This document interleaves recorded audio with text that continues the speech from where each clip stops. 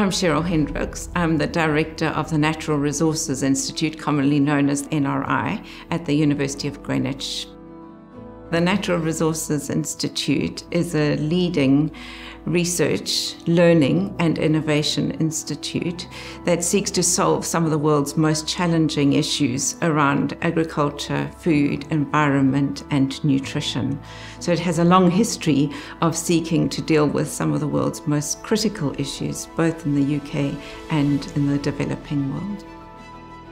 Students in our programs are extremely privileged to have the hands-on experience of scientists who work across the world on these challenges. So they bring the research experience into the classroom and make the issues much more real for students. So it's not just theoretical, but includes the practical experience that researchers have had in the field.